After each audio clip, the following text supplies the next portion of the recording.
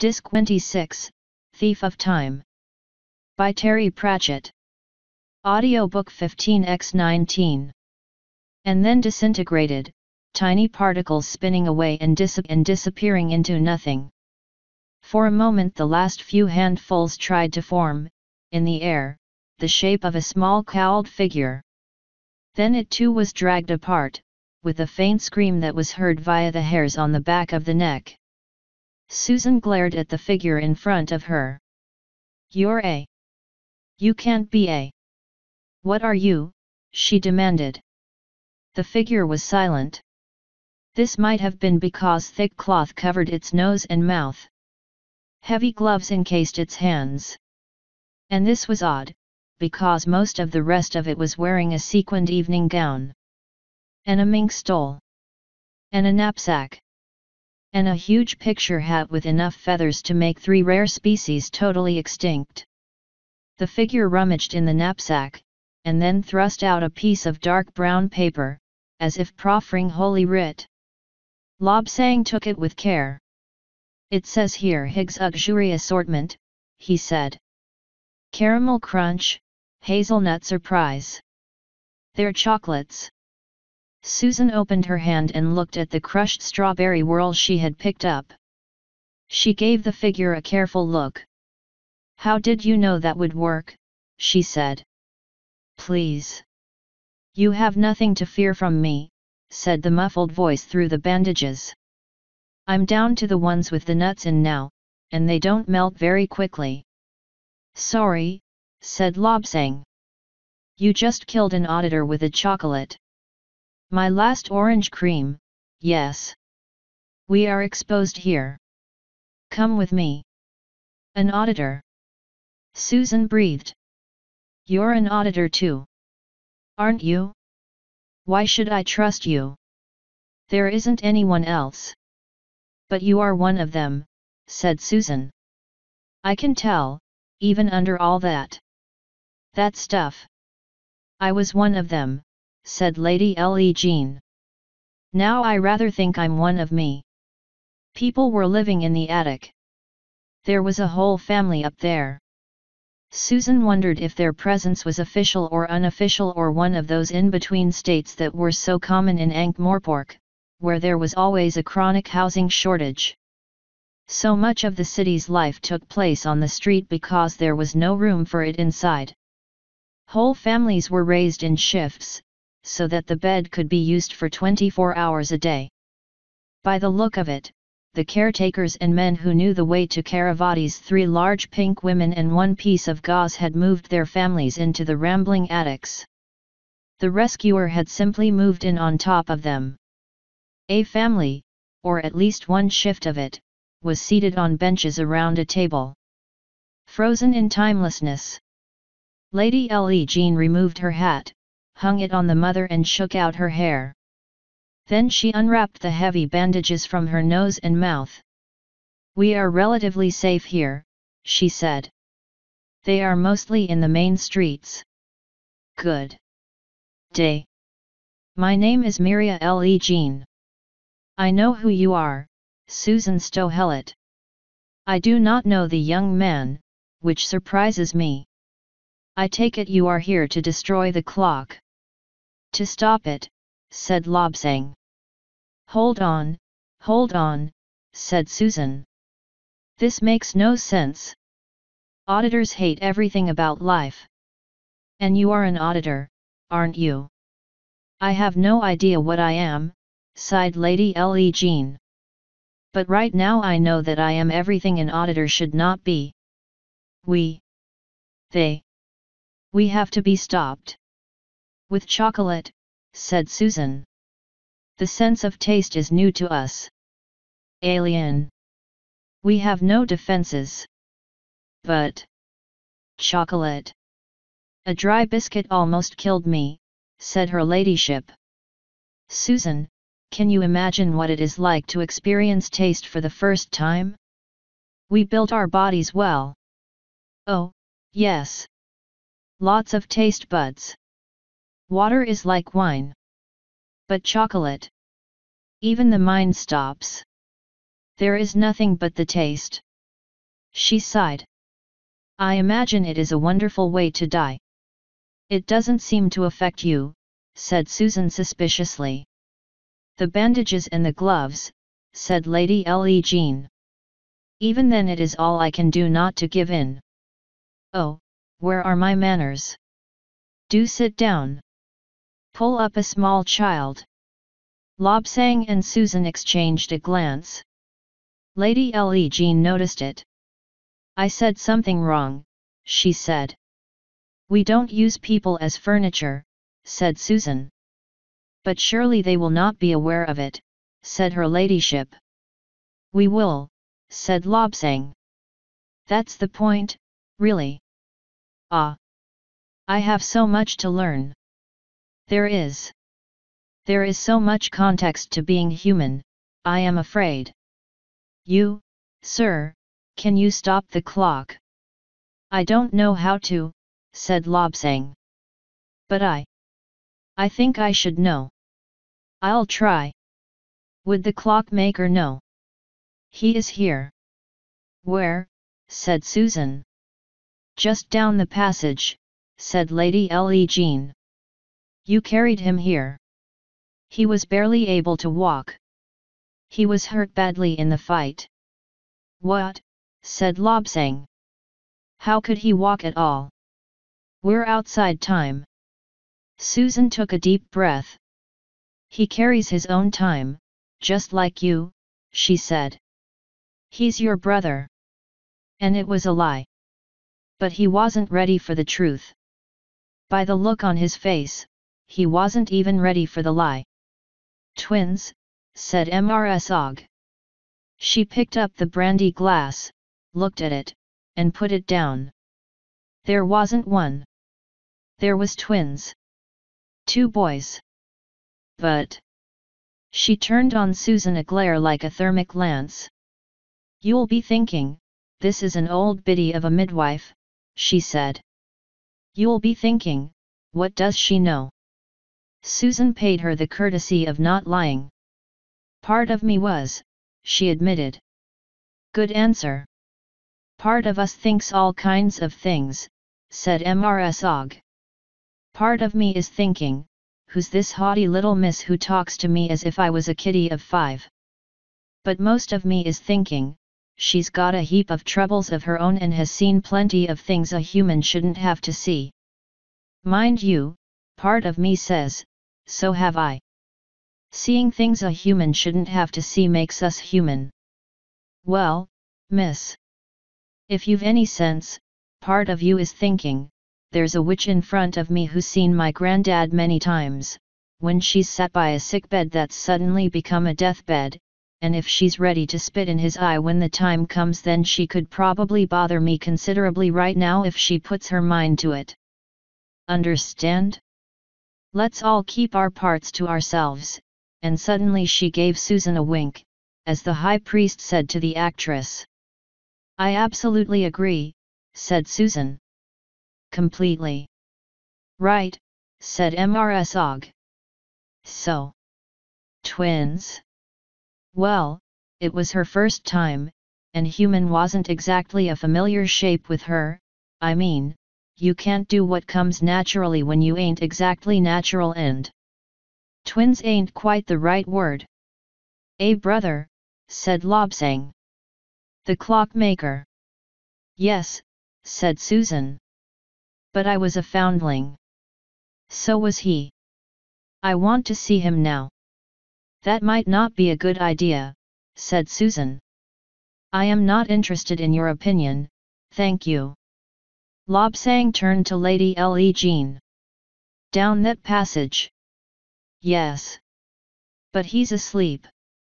I think the clock upset his mind, and also he was hit in the fight. He says things in his sleep. Says what?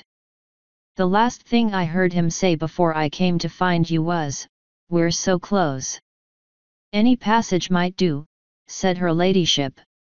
She looked from one to the other. Have I said the wrong thing? Susan put her hand over her eyes. Oh dear. I said that, said Lobsang. just after we came up the stairs. He glared at Susan. Twins, right? I've heard about this sort of thing. What one thinks the other thinks too. Susan sighed. Sometimes, she thought, I really am a coward. Something like that, yes, she said. I'm going to see him, then, even if he can't see me. Damn, thought Susan, and hurried after Lobsang as he headed along the passage. The auditor trailed behind them, looking concerned. Jeremy was lying on a bed, although it was no softer than anything else in the timeless world. Lobsang stopped, and stared.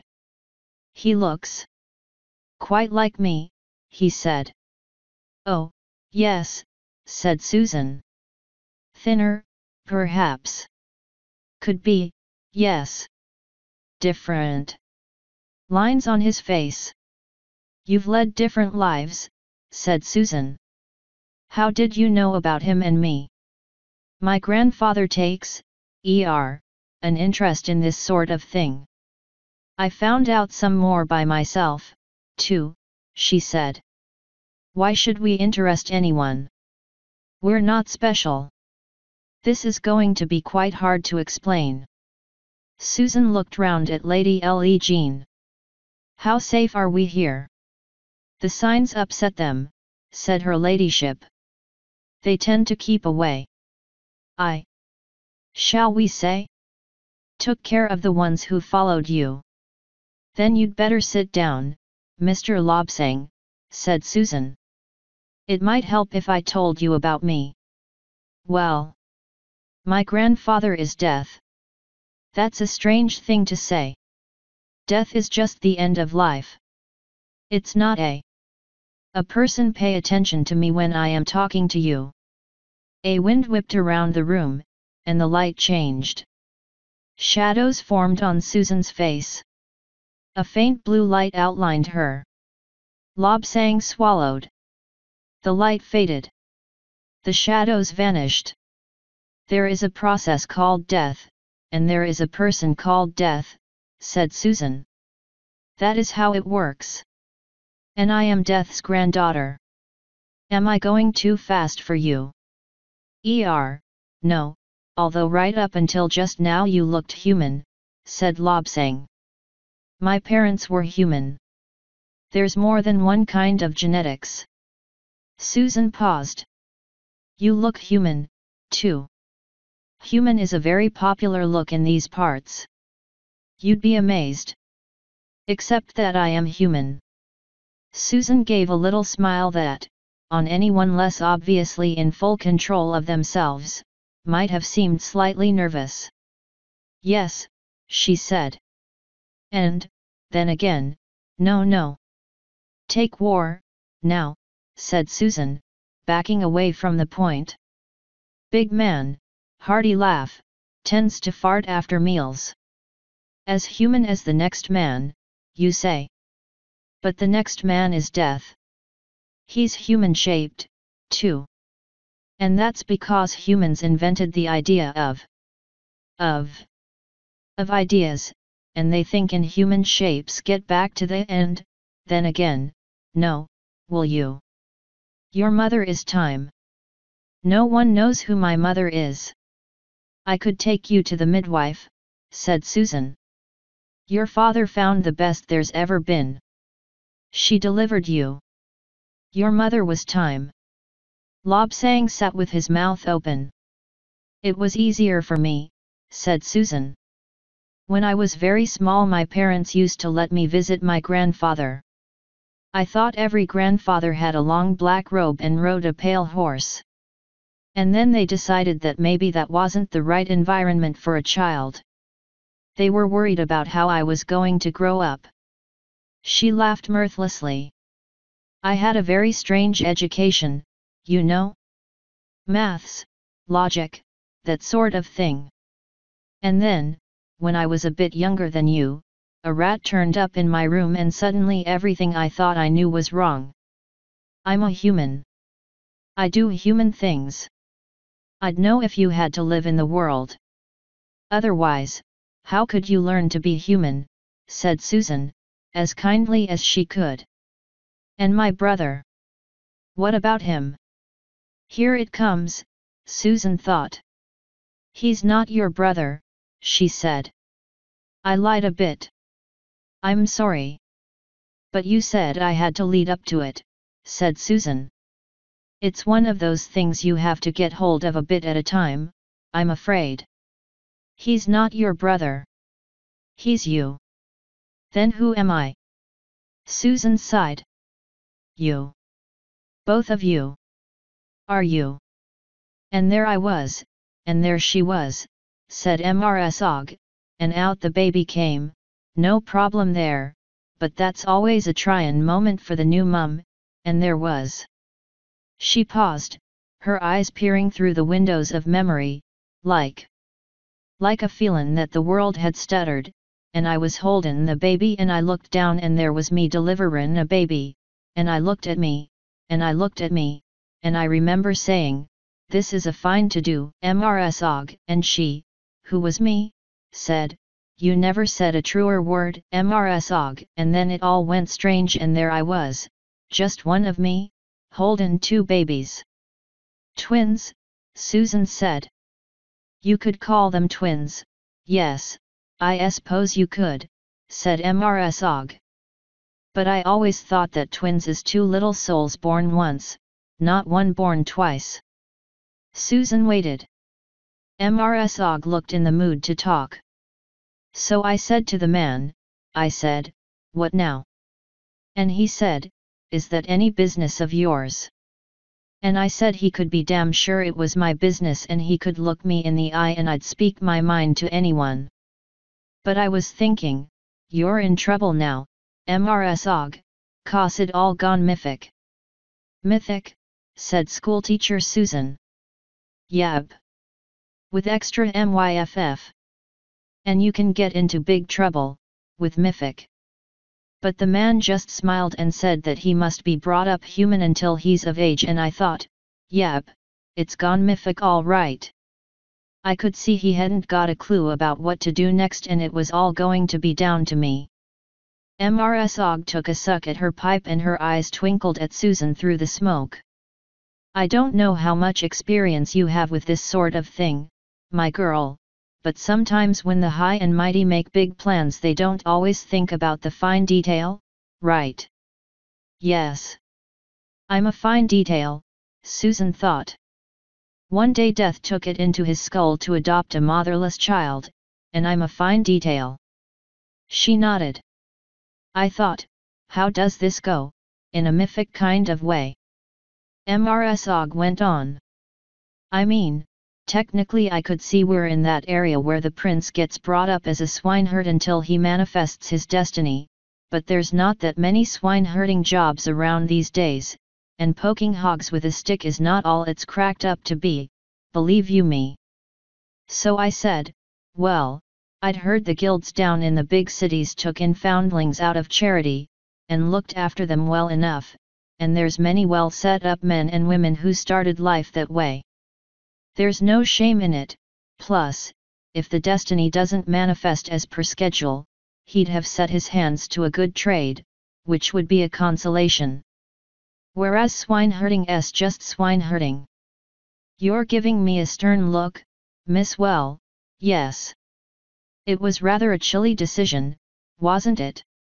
Someone has to make 'em, said Mrs. Og sharply. Besides, I've been around for some time and I've noticed that them as has it in them to shine will shine through 6 layers of muck, whereas those who ain't shiny won't shine however much you buff 'em. You may think otherwise, but it was me standing there. She investigated the bowl of her pipe with a matchstick. Eventually she went on. And that was it. I would have stayed, of course, because there wasn't so much as a crib in the place, but the man took me aside and said thank you and that it was time to go. And why would I argue? There was love there. It was in the air. But I won't say that I don't sometimes wonder how it all turned out. I really do. There were differences, Susan had to admit. 2 different lives had indeed burned their unique tracks on the faces. And the selves had been born a second or so apart, and a lot of the universe can change in a second. Think of identical twins, she told herself. But they are 2 different selves occupying bodies that, at least, start out identical. They don't start out as identical selves. He looks quite like me, said Lobsang, and Susan blinked. She leaned closer to the unconscious form of Jeremy. Say that again, she said. I said, he looks quite like me, said Lobsang. Susan glanced at Lady Le Jean, who said, I saw it too, Susan. Who saw what? Said Lobsang. What are you hiding from me? His lips move when you speak, said Susan. They try to form the same words. He can pick up my thoughts. It's more complicated than that, I think. Susan picked up a limp hand and gently pinched the web of skin between thumb and forefinger. Lobsang winced, and glanced at his own hand. A patch of white skin was reddening again. Not just thoughts, said Susan. This close, you feel his pain. Your speech controls his lips. Lobsang stared down at Jeremy. Then what will happen, he said slowly, when he comes round? I'm wondering the same thing, said Susan. Perhaps you shouldn't be here. But this is where I have to be. We at least should not stay here, said Lady Le Jean. I know my kind. They will have been discussing what to do. The signs will not hold them forever. And I have run out of soft centers. What are you supposed to do when you are where you're supposed to be, said Susan. Lobsang reached down and touched Jeremy's hand with his fingertip. The world went white. Susan wondered later if this was what it would be like at the heart of a star. It wouldn't be yellow, you wouldn't see fire, there would just be the searing whiteness of every overloaded sense screaming all at once. It faded, gradually, into a mist. The walls of the room appeared, but she could see through them. There were other walls beyond, and other rooms, transparent as ice and visible only at the corners and where the light caught them. In each one another Susan was turning to look at her. The rooms went on forever. Susan was sensible. It was, she knew, a major character flaw. It did not make you popular, or cheerful, and this seemed to her to be the most unfair bit. It didn't even make you right. But it did make you definite, and she was definite that what was happening around her was not, in any accepted sense, real. That was not in itself a problem. Most of the things humans busied themselves with weren't real, either. But sometimes the mind of the most sensible person encountered something so big, so complex, so alien to all understanding, that it told itself little stories about it instead.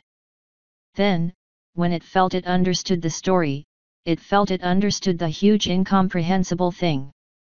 And this, Susan knew, was her mind telling itself a story. There was a sound like great heavy metal doors slamming, one after another, getting louder and faster. The universe reached a decision.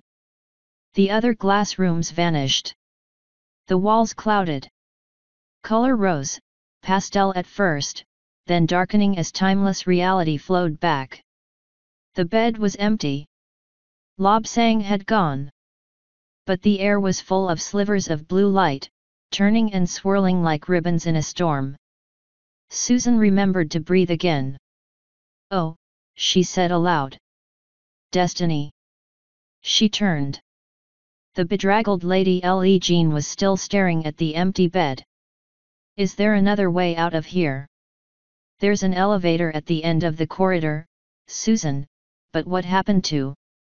Not Susan, said Susan sharply. It's Miss Susan. I'm only Susan to my friends, and you are not one of them. I don't trust you at all. I don't trust me either, said Lady Ellie Jean meekly. Does that help? Show me this elevator, will you? It turned out to be nothing more than a large box the size of a small room, which hung from a web of ropes and pulleys in the ceiling. It had been installed recently, by the look of it, to move the large works of art around. Sliding doors occupied most of one wall. There are capstans in the cellar for winching it up, said Lady Ellie Jean. Downward journeys are slowed safely because of a mechanism by which the weight of the descending elevator causes water to be pumped up into rainwater cisterns on the roof, which in turn can be released back into a hollow counterweight that assists in the elevation of heavier items. Thank you, said Susan quickly. But what it really needs in order to descend is time. Under her breath she added, can you help? The ribbons of blue light orbited her, like puppies anxious to play, and then drifted towards the elevator.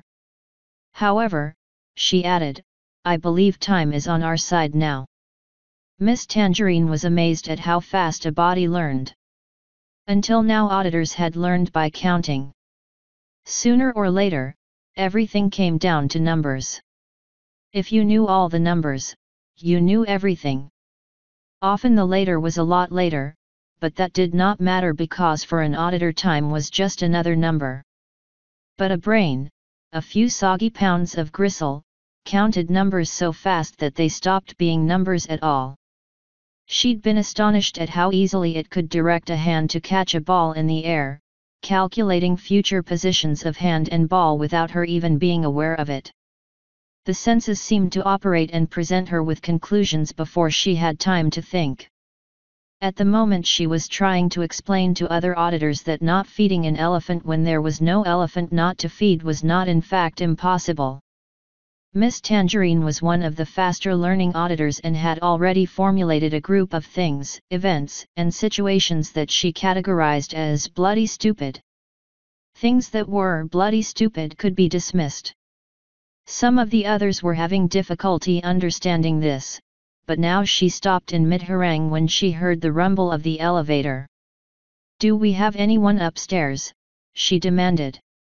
The auditors around her shook their heads. Ignore this notice had produced too much confusion. Then someone is coming down, said Miss Tangerine. They are out of place.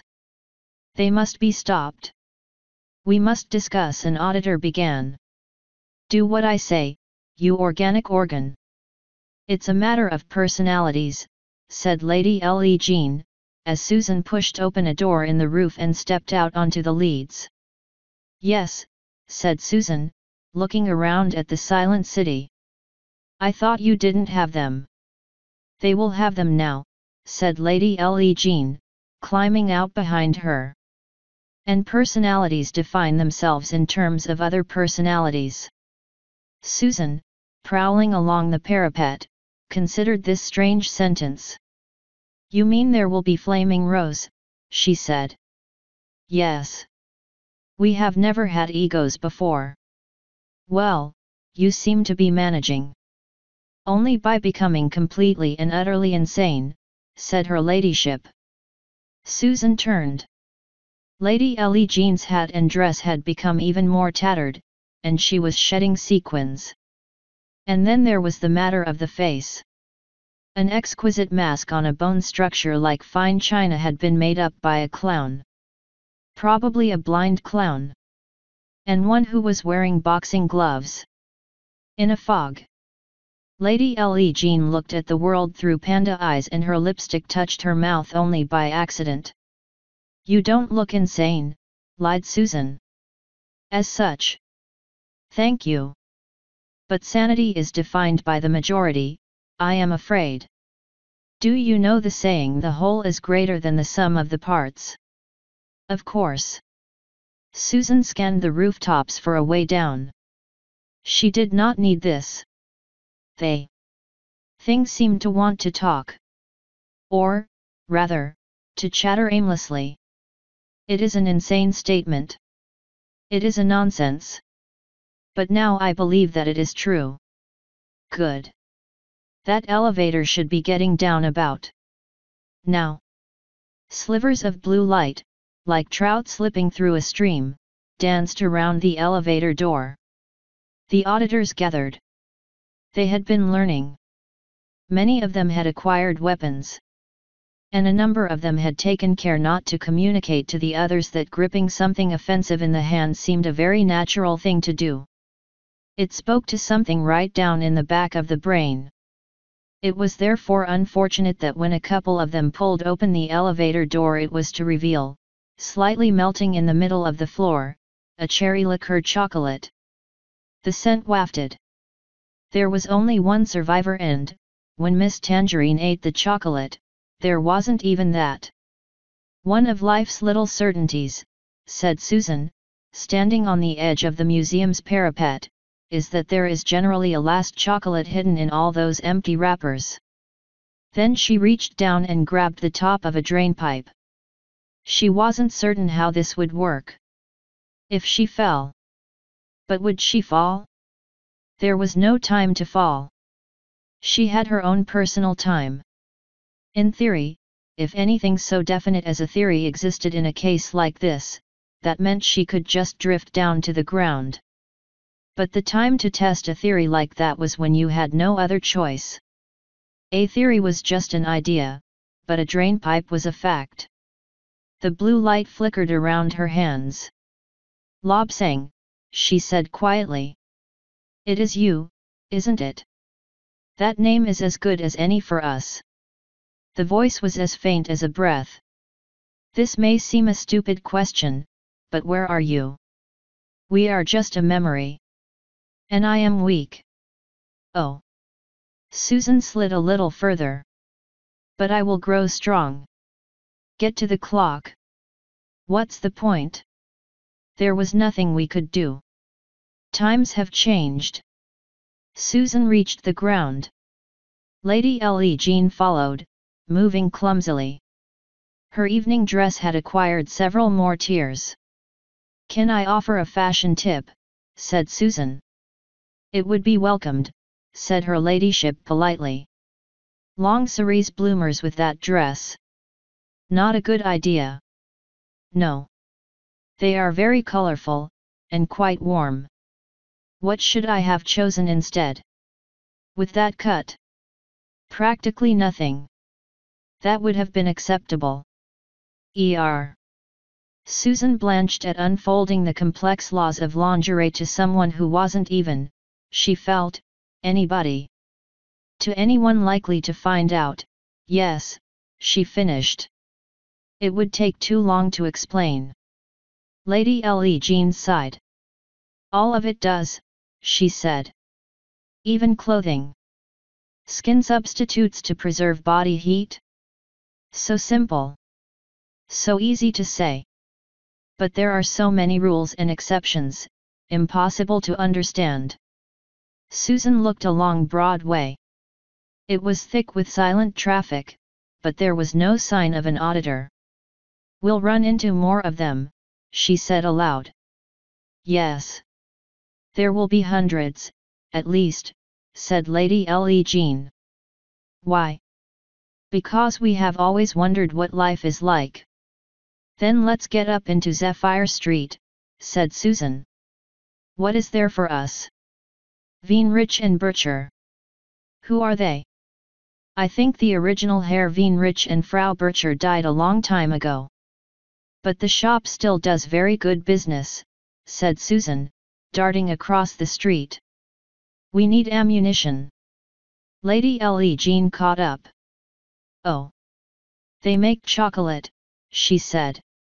Does a bear poo in the woods, said Susan, and realized her mistake straight away. 16 too late. Lady Jean looked thoughtful for a moment. Yes, she said at last. Yes, I believe that most varieties do indeed excrete as you suggest, at least in the temperate zones, but there are several that I meant to say that, yes, they make chocolate, said Susan. Vanity, vanity, thought Eludza, as the milk cart rattled through the silent city. Ronnie would have been like a god, and people of that stripe don't like hiding. Not really hiding. They like to leave a little clue, some emerald tablet somewhere, some code in some tomb under the desert, something to say to the keen researcher. I was here, and I was great. What else had the first people been afraid of? Night, maybe. Cold. Bears. Winter. Stars. The endless sky. Spiders.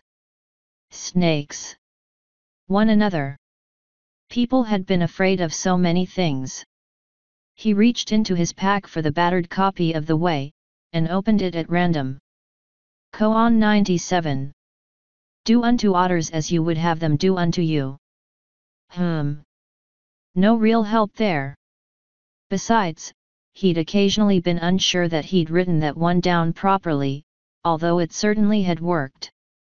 He'd always left aquatic mammals well alone, and they had done the same to him. He tried again. Koan 124. It's amazing what you see if you keep your eyes open. What's the book, monk? Said Ronnie.